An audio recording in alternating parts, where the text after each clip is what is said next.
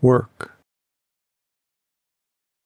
Idleness, standing in the midst of unattempted tasks, is always proud. Work is always tending to humility. Work touches the keys of endless activity, opens the infinite, and stands awestruck before the immensity of what there is to do. Work brings a man into the good realm of facts.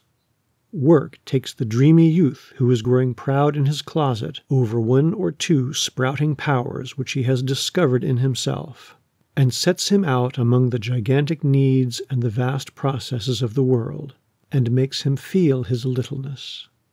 Work opens the measureless fields of knowledge and skill that reach far out of sight.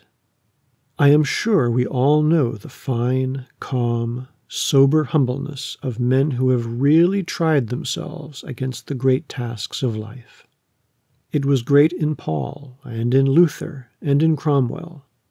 It is something that never comes into the character, never shows in the face of a man who has never worked.